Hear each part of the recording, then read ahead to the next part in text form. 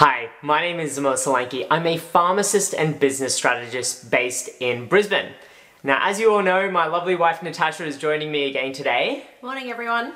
And we're here to continue our normalizing conversations journey, I guess. Specifically talking about Polycystic Ovarian Syndrome today, otherwise known as PCOS. So Natasha, throughout her pregnancy, has had to do some additional testing as a result of being diagnosed at an early age with PCOS. But she's actually at 28 weeks now, and that's followed, I guess, a lot of the tests. Yeah, very exciting. So time has flown. But what that's done is that it's given us, I guess, a little bit of perspective as to what the journey looks like for someone with PCOS up to, I guess, the 28-week mark. For those of you that don't know, PCOS or Polycystic Ovarian Syndrome is a hormonal disorder that affects about 10% of Australian women, but actually affects about 20% of Indigenous women of childbearing age. But if women's BMI or body mass index is above 30, unfortunately that even goes up to around 30% of Australian women with childbearing age actually unfortunately suffering from this condition. So what that affects a few different things at various stages of, I guess, a female's life. Can affect things with insulin sensitivity, with like acne, because it does affect the male hormones as well, so the androgens as well. It can cause other things like excessive weight gain and facial hair and things like that as well, or body hair in general. So there are some complex, I guess, symptoms as a result of PCOS as well. The other main thing is actually increases the risk of type 2 diabetes, because it actually plays a major role in, I guess, increasing insulin resistance. So there's a few different treatment modalities that have been used for some time, I guess, to help manage these symptoms. But what we're going to do is discuss, I guess, Natasha's journey, when she was diagnosed, I guess, with PCOS, what led her to that diagnosis, I guess, and then how that's translated through different stages of her life, and then, I guess, leading into pregnancy as well, because for a lot of people, it can actually affect the ability to fall pregnant. For some less than others, but for some more than others as well. So, Natasha, let's start, I guess. When were you diagnosed with PCOS, and I guess what prompted you to actually, find out about, do you have it? Yeah, so it was about 17, 18, just as I was starting my first year of university.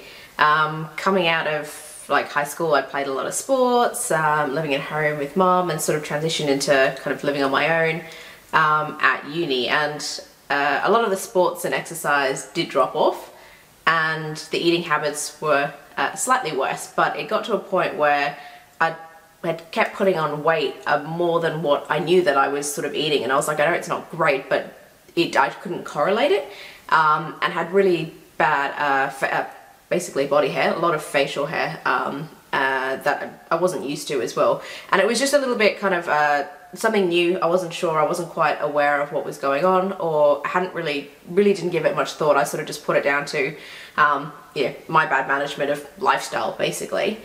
And one year when we when I flew back to Botswana for the summer holidays, we'd been talking to some family friends, and they actually recommended going to see a doctor in South Africa who'd been really helpful, and that they'd had a lot of that might be able to help out. Mum and Dad made an appointment. It was all kind of, they didn't want to raise any suspicions or, cause any body issues or anything, so it was more just like a bit of a checkup. They never sort of went, oh, something's wrong, or we think there's something there. It was more just, let's go have a look. I had really bad acne when I was younger as well, sort of coming into my teens, and that had sort of flared up a little bit as well again. So it was a dermatologist that we went to go see in South Africa, and just chatting with him, I sort of went, this is what's happening, this is, the symptoms I'm seeing, not really sure, just kind of feels a little bit off. And he pretty much instantly went, it sounds like PCOS. We'll go for an ultrasound, we'll just check everything out, but that's really what it sounds like to me. So I went for the ultrasound, and there were little cysts on my ovaries. I was sort of fortunate, it was on the milder end, than it being really severe, but it was obviously still there and it started causing some of these issues. So once he kind of confirmed that, I went, look, this is actually what it is, you know, this actually explains all the symptoms, you know, that you are getting. There are some more, but if this is what you're seeing, it still kind of ticks enough of the boxes to go, this is what you need to, you know, this is what you've got, and how to manage it. And, you know, he was really helpful in putting me on, I started the pill, like Zamil said, just to balance out the hormones. There was obviously a bit more of the testosterone and some of the male hormones coming through, hence a bit of the weight gain and the facial hair. And also metformin. So again, really, although it was quite a mild case of PCOS that I had, it obviously had been affecting my sort of insulin resistance and ability to kind of manage that. So put me on metformin, and also sort of introduced me to the whole concept of kind of low GI eating, and really kind of just how to manage my eating habits a little bit better, going, you know, you might not have to cut out everything, but it might just be a case of incorporating a bit more exercise into your lifestyle, and a bit more management of, you know, when I eat carbs, what I eat, what's low GI, what's not, and just some tips on kind of going, this could be a better way to help just get everything back into gear and sort of just manage it over the long term a little bit better. And I think, yeah, I think touching on that point there is that lifestyle plays a massive role. You know, like I mentioned at the start, 30% of Australian women who have a BMI over 30 suffer from PCOS versus 10% of Australian women, or even 20% of Indigenous Australians. So definitely that correlation there between, you know, lifestyle, weight and things like that definitely does increase the risk of getting PCOS. So with the start of that treatment, I guess, when did you start to sort of see effects to, I guess, help, particularly like with lifestyle, not even just the medical treatment, but also changing your lifestyle? To be honest, it was quite instant. Once I'd started all the kind of the medications, the pill and everything, I'd probably say within a few months, like the weight kind of dropped off. I'd obviously kind of been at home at the time when this had happened, so mum and dad were great and sort of just helping get into the habits of the lifestyle and eating and that while I was at home, just so when I went back to uni, I was a little bit more prepared with, you know, ideas of kind of what to do, what to cook, and just getting back into that habit. So when I did go back to uni, I started at a gym. I got, you know, for me personally, I just got a PT to help out initially, just to kind of get me back into the rhythm of things and like what to do to help try and manage it. And it was, I was quite fortunate. Within a few months, I was sort of back to being what I was used to, if I can call it that, from before this sort of had all flared up. So did you find, like, and speaking as a personal trainer myself as well, did you find that the accountability of having someone else, I guess, set goals with you and ensure that you are adhering to a lifestyle that was, you know, assisting your health, did you find that beneficial? For me personally, definitely. I found that, you know, whilst I'd initially just joined a gym, you know, would kind of rock up and sort of be a little bit unsure and probably a little bit uncomfortable is probably a good word, and kind of what to do, you know, what equipment to use, was I doing it right, was it actually going to help, and a little just a bit uncertainty, which made me feel less comfortable wanting to go back. And I found having a PT to sort of go, this is what I'm trying to achieve, this is what I want, and feeling a bit more accountable, going, okay, I have to turn up, but also knowing that there was someone there to guide me a little bit through it, mentally gave me a bit more sort of peace of mind and comfort to keep going back and really get stuck into it. Yep, no, fantastic.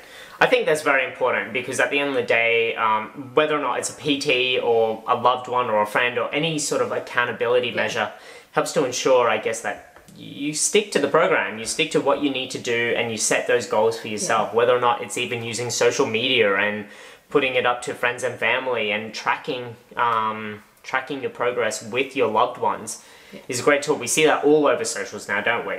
Where so many people post up that they're going for a run in the morning just to hold themselves accountable to a community that you're not seeing face to face, you're seeing virtually, especially in these COVID times, that actually allows you to stick to those goals and definitely persevere with that. So I think that's extremely important. So you've started your medicating, you're in uni now, you've noticed that there's changes in your, you know, I guess your body image and things like that.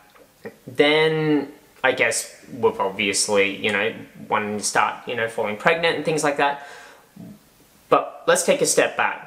When you were discussing with your doctor, obviously these questions would naturally pop into your mind. Does this affect your fertility? Does, you know, we hadn't even met then. You know, what does your outlook look like? Run us through that. Run us through that sort of outlook. So it was probably one of the big things, and to be fair, at that age, it probably wasn't something that I necessarily thought about. But it was something that obviously Mum, having been with me through it, kind of went, oh, you know, on a few things, how is this going to affect Tasha's fertility? And the response I've got through that initial doctor and sort of subsequent doctors when I got back to Australia was, it shouldn't affect your ability to get pregnant. Being on the milder side, but also the medications they're on, shouldn't be a hindrance to go, you're not going to be able to fall pregnant naturally. Though probably at that stage I never really thought too much more about it, and sort of just went, great, that's all I need to know, it's not going to affect anything, and that was it. Didn't really kind of think through or the implications, or not implications, but you know, obviously being on the pill by the time we wanted to start trying was about 10 to 12 years, and just naturally your body's a little bit different, and probably never kind of thought that through because it just wasn't something that was at the forefront of my mind for quite a while. So I guess having that reassurance coming from a doctor about, you know, I guess, but you were quite young at the end of the day, but knowing that, you know, fertility shouldn't be an issue. Obviously then you've been on the pill for 10 years, let's call it 10 years, right? 10 or more years. And most women out there, depending on when they are diagnosed with PCOS, because it does affect women of, you know, childbearing age, might be quite young, you know, I guess when they do start the pill. So they might be on the pill for 15 years, even 20 years and things like that. So I guess for not, and that would have obviously regulated your cycle and things like that. So coming off the pill, knowing that you wanted to fall pregnant,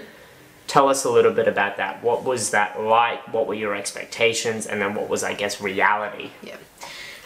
Expectation was honestly, I'd stop the pill and everything at that point would just continue regulating the way it was. Sort of going, I've been on it for this long, that was the purpose of the pill, and my body would just do what it needed to do, and it would, you know, I'd just keep having my regular monthly cycles.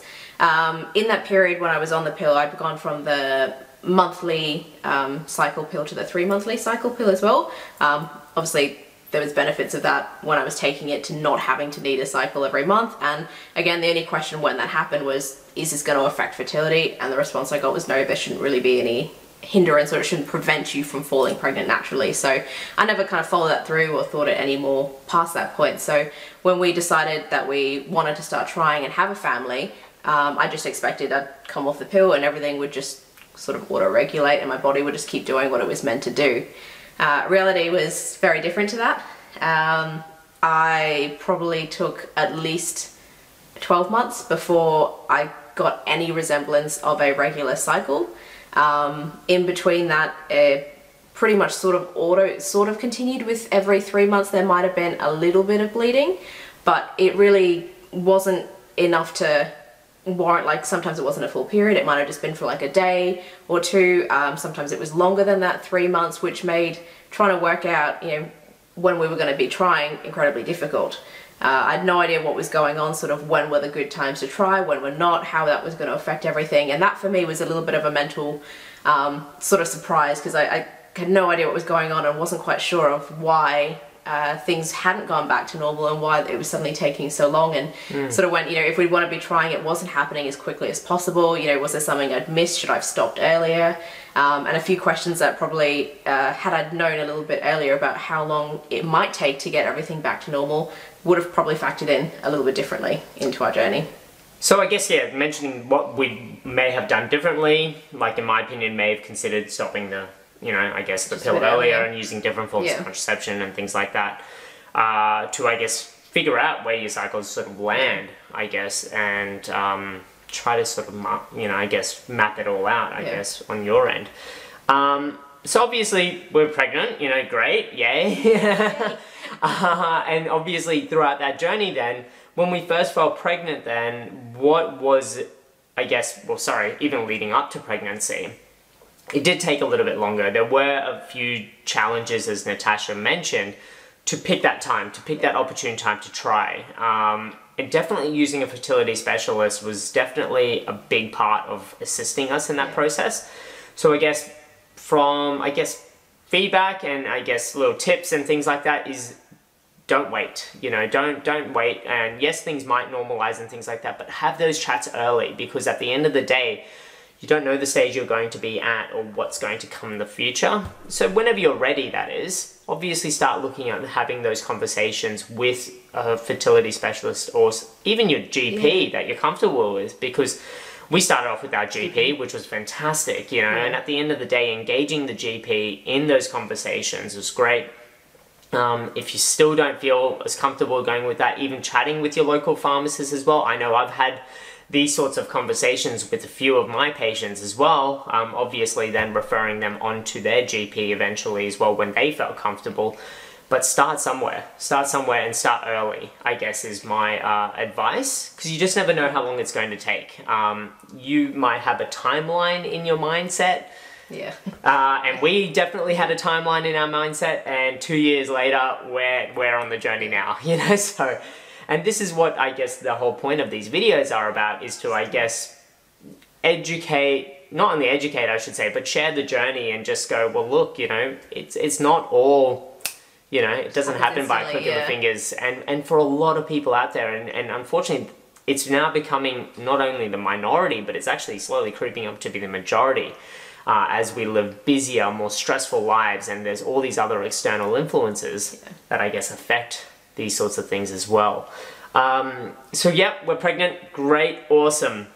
What were the first things, or the, I guess, additional testing that was needed to be done to ensure that, I guess, the bub was going to, you know, develop healthily and things like that? Particularly, I guess, around, you know, your differences in, you know, controlling sugar levels and things like that. So I guess the one was the glucose tolerance test, and also just the weight management. Obviously, being at PCOS, being a little bit more at risk of putting on weight more quickly, it was something that I had to just be a bit more mindful of during this point, because you know, your body's changing, you're eating things or you're not eating things, you know, aversions, or you're not feeling well, and just being a bit more mindful of making sure that I was continuing to eat healthy and keeping up the exercise a little bit to manage that risk.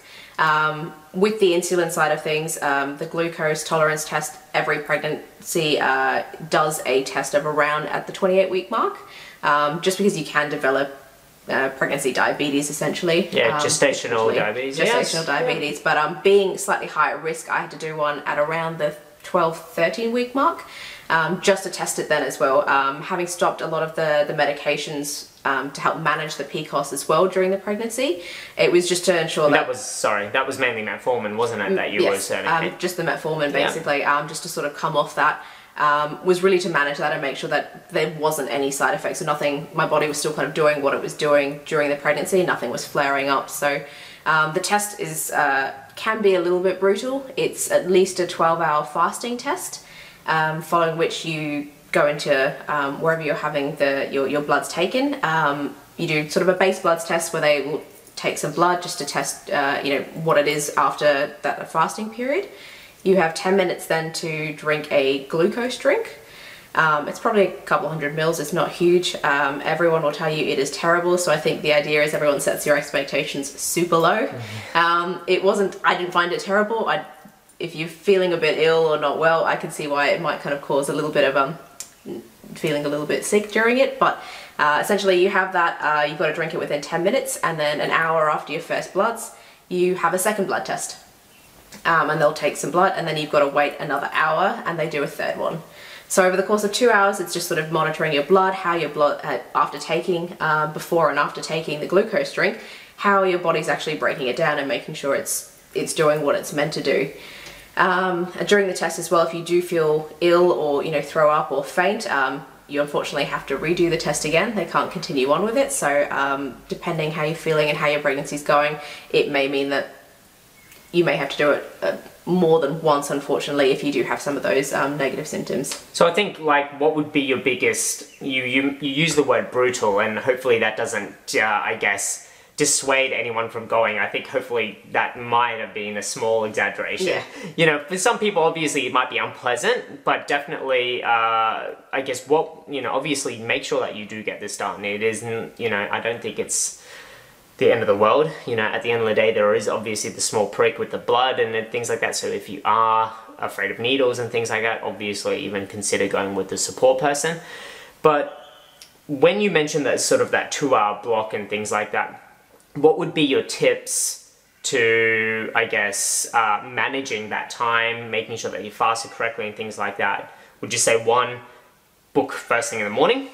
Yeah, yep. I definitely did. I think sort of getting the earliest appointment possible just means your fasting period is as, you know, you can eat something earlier in the morning. I know for me personally, well, after the test, with the pregnancy, I get hungry really early in the morning. So kind of after the first blood test, I did sort of have to sit there and breathe it out because I can feel myself feeling a little bit uncomfortable and start getting a little bit lightheaded. So I know it's everyone's going to be different, and I think that's why it is uncomfortable. You know, not eating for 12 hours, particularly when you're pregnant at 28 weeks, is hard. You get hungry a lot, and also not as much water during that period as well. So you're not hydrating, you're not eating, you're going in and, you know, taking the bloods. It does make you feel a little bit, it can make you feel a little bit uncomfortable for a little bit there. But definitely kind of, you know, for me personally, I think the earlier you do it in the morning, it'll just sort of help make sure it's kind of done and dusted and out the way first thing, and then you can just sort of make sure you get some food and water and hydrate as soon as you can after that.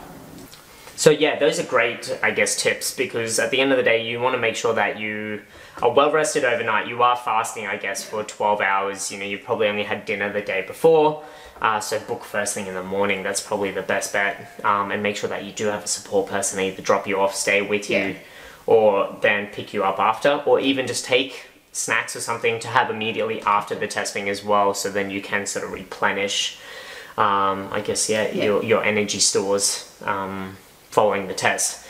So PCOS, I guess, and that all passed, that all went well, that all, yeah? Yes, both of the tests were negative, which was great, just knowing I was a little bit more at risk and unsure of sort of what was going to come back with. So I was just very fortunate both of them were fine. Yeah, great. So that was awesome news for us. Now I know as a pharmacist, and I see ladies suffering from gestational diabetes almost every day.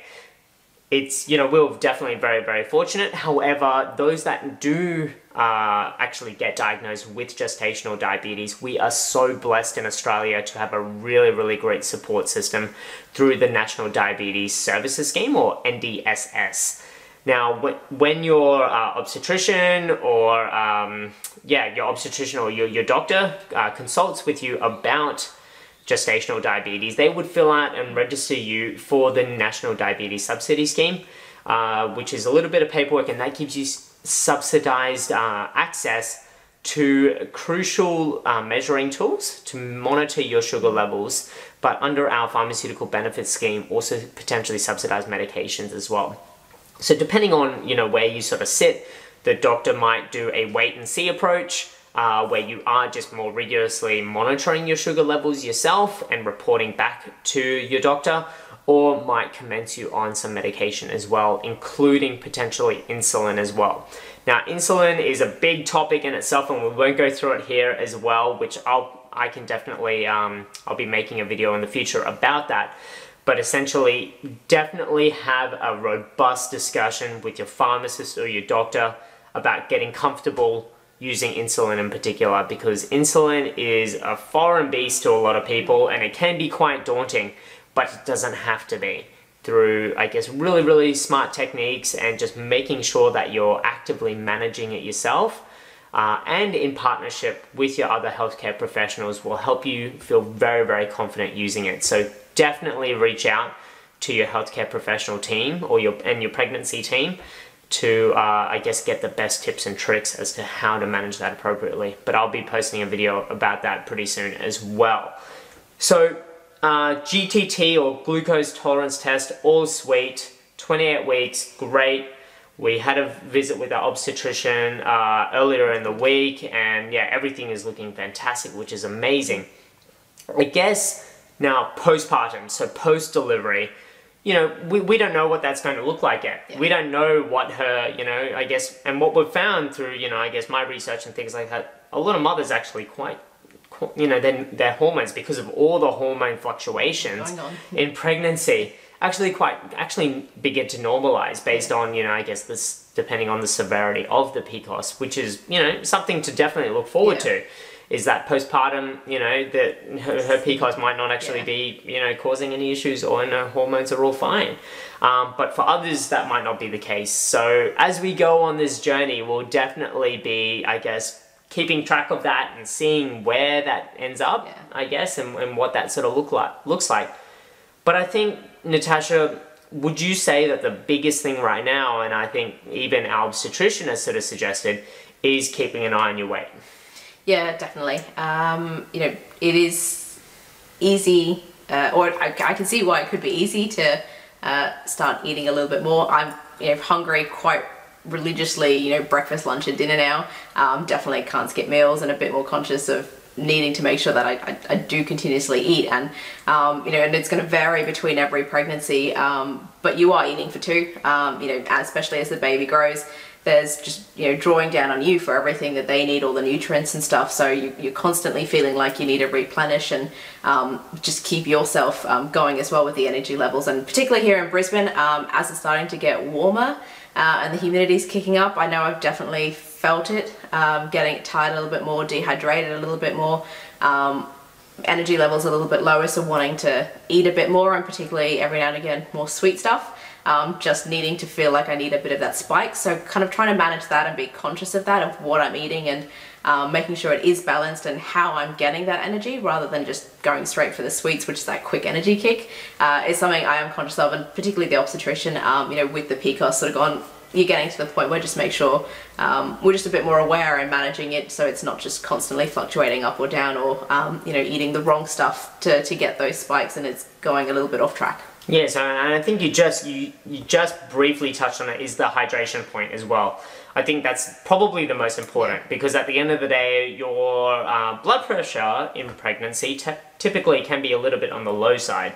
So definitely making sure that you are super hydrated, not overhydrated, but, you know, well hydrated throughout the pregnancy is very important. But just to sort of round out and give, I guess, like final tips, we've talked about weight management and things like that. How have you gone about actually doing that, or what resources have you pulled on to actually effectively help to manage your weight? One, to be honest, we've started doing a veggie and fruit box, which gets delivered every couple of weeks. And for me, that was a good way to ensure that we had vegetables that were being delivered, and that we were making sure that they were a part of our diet. It was very easy sometimes just to go down to Coles if we didn't have anything at home, or as I was walking around, you know, pick up a little bit more of the meats and other stuff, and not quite sure what to do with veggies, whereas this was a way that I found they were there, and I sort of went, I can't throw them out, so just started Googling recipes, how to use them, how to incorporate different types of vegetables, so it's not only the same things I'm going to, you know, the potatoes, which are a little bit carb heavy as well, and really a mix of things to incorporate into the diet, which has been really helpful. One of the other things that I was quite conscious of as well is trying to keep each of the meals sort of a balanced meal, so, you know, not trying to cut necessarily anything out, but you know, if it was a little bit less red meat, sort of just thinking about how else I was going to get you know, proteins, or how was I still going to get everything I needed if there was something that I didn't feel like eating, or was, you know, didn't really want to, went off for a little bit of time. Yep, and that's a really good point, because at the end of the day, most people think of weight management as being exercise. Well, no, actually 70 to 80% of weight management comes from diet. However, that other 20%, Natasha, you've gotten some advice from a physio as to what exercises to do. Swimming has been a great help as well, just to get some buoyancy as well, and you find that feels great. There's a lot of, I guess, less weight-bearing sort of activities. But the final thing that we're going to leave you with, I guess, is being really careful, I guess, with what type of exercises you do. There are some that aren't really recommended during the pregnancy. So definitely, if you are avidly working out in a gym environment, have a chat to the trainers there and see what's safe and what's not, I guess. But also then rely on, you know, your healthcare and your pregnancy team, and that team can also include a physio or an exercise physiologist as well. And those are other great resources as well, in addition to your doctor and pharmacist, to get more information about this. So I guess, wrapping up, definitely if, you know, you are experiencing, I guess, unexplained weight gain increased body hair, you know, you are of childbearing age and you are even on the younger side of that, you know, you might be slightly overweight as well. Acne, one thing we didn't really touch about today is acne, but you know, we'll definitely explore that on another day. Acne is a big one as well. Those are probably the main sort of signs and symptoms to start to look out for. And like I mentioned from the start, is that this is very common. This is, you know, over 1 to 3, you know, Australians are suffering from 1 in 10 or up to 3 in 10 are suffering from this condition. So definitely reach out. You know, this is something quite normal. It's something quite common.